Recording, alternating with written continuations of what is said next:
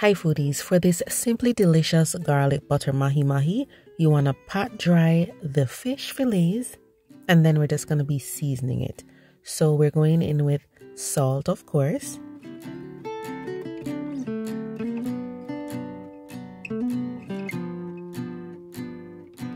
I'm going to add a little onion powder. We're not overdoing it with the seasonings. This is just for one of those days when you're trying to do less.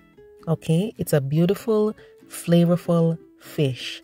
It's sweet, like it has a mild, slightly sweet taste. So today we're just keeping it very simple. So we have salt, onion powder, black pepper. We're going to flip it over and do the same thing on this side.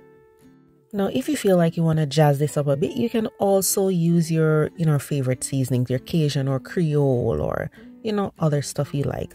But this is a very simple recipe, all right? I have the oil in the pan over medium-high heat. Put that fish in there and allow it to cook for about 3.5 to 4 minutes, depending on how thick the fillets are.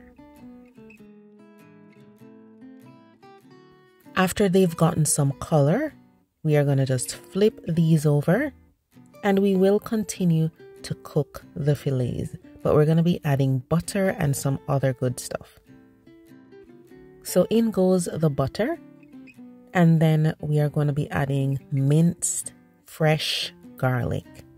Also some diced scallion. And just stir that around. And this just smells so amazing. I mean, you could add fresh herbs if you want to. So here goes the lemon juice. Just stir everything together and baste the fish. That's it. So for another 2 minutes or 2.5 minutes, just baste the fish with that liquid and you are good to go. That is it. Mahi mahi is definitely one of my favorites to have, and because it has such a nice, mild and sweet taste, you can get away with doing something simple as this. Sometimes you don't have to, go in with all the spices and herbs in the pantry. This was absolutely delicious.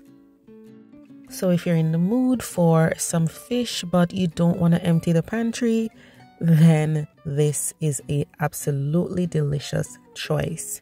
Please give it a try, guys. I enjoyed every bit. Thanks for watching. I'll see you guys next time.